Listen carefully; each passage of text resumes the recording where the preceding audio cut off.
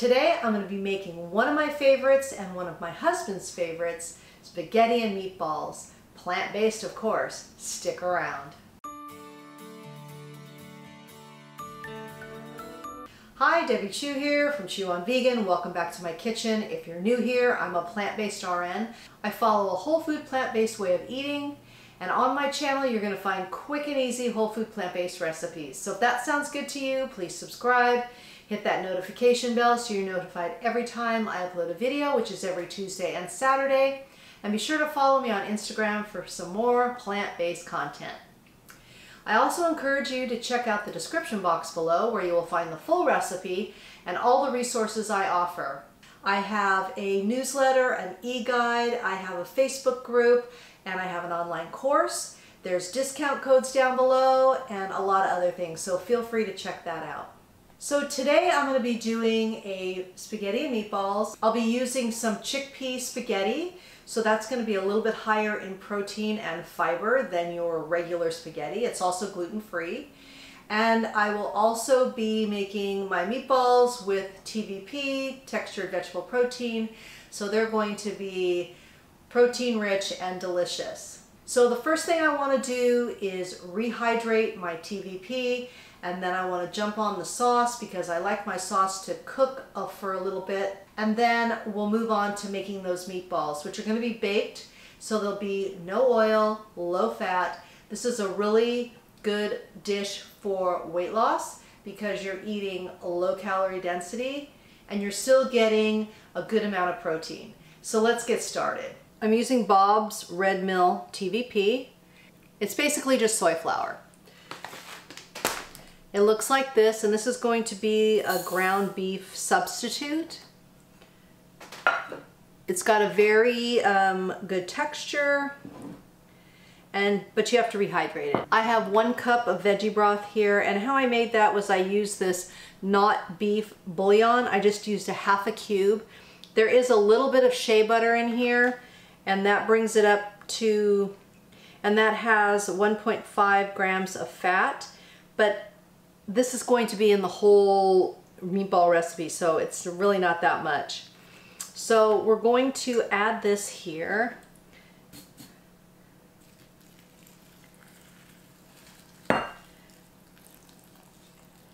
And I don't want it too, I'm not even going to use it all. You just want to cover it. You don't want it super soupy or anything, but you want it to be hydrated, and it's already absorbing. It's perfect. All right, I'm going to set this aside, and then I'm going to meet you over at the stove and we're going to start the sauce. So I have a couple tablespoons of water heating up in here, and I'm just going to add a half a cup of chopped onion and just saute this for a minute or two, probably 2 minutes. And I don't like a lot of onion, just a little bit of onion in the sauce. Next we'll add in about a teaspoon of minced garlic, and we'll let this go for a minute or so. Next, I'm adding in a 28-ounce can of tomatoes, crushed. And then I'm going to add 6 ounces of tomato paste. Then I'm going to add 6 ounces of water, a tablespoon of Italian seasoning, and we're just going to get that all mixed in. And if I feel like I need to add some more water, I will. I did end up adding about 4 more ounces of water, and you can add water as you go along because it's going to thicken up as you cook, just whatever kind of consistency you like. I also add about this much of a carrot. That helps cut some of the acid. And then I also put in a big pinch of organic sugar as well to help cut the acid. All right, so we're just gonna let this simmer while I'm doing everything else. I'll check on it from time to time. And then I'm gonna add a little bit of red pepper flakes. That's optional. And we'll just let this cook. We'll just let this simmer. And by the way, these are fire roasted tomatoes. I like those better than regular tomatoes, so, but if you want regular, use regular. All right, so here is our TVP all rehydrated. And you can see there's not a lot of extra moisture. All right, so we're gonna add in all our stuff.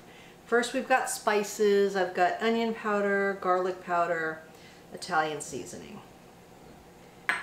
Then I've got 2 tablespoons of nutritional yeast. Then I'm going to put a tablespoon of tamari. This is gluten-free. You can use soy sauce if you're not gluten-free.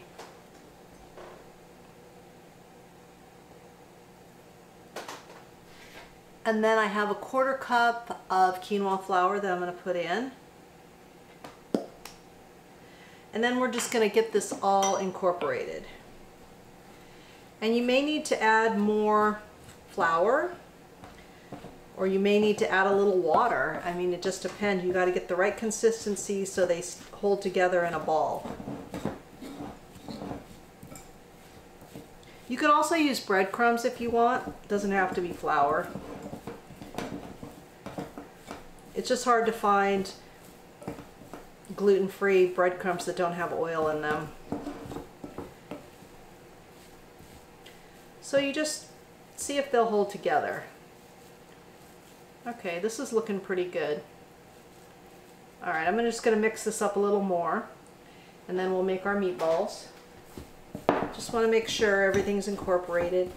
And then you're gonna do salt and pepper to taste. The tamari's got a little sodium in it. The bouillon has some sodium in it. So just check and see if it needs a little salt or pepper.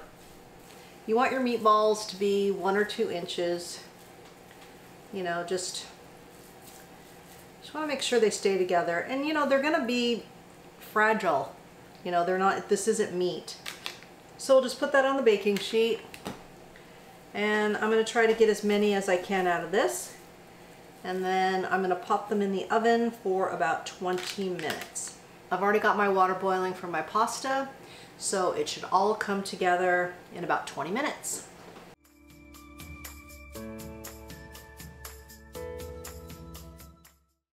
Spaghetti and meatballs, been waiting for this moment. First, I must taste the spaghetti. And I use just the Bonza chickpea spaghetti. Very good. And take a close-up of those meatballs. Yummy. This recipe makes 10 meatballs. Let's see. Oh. Looks pretty good.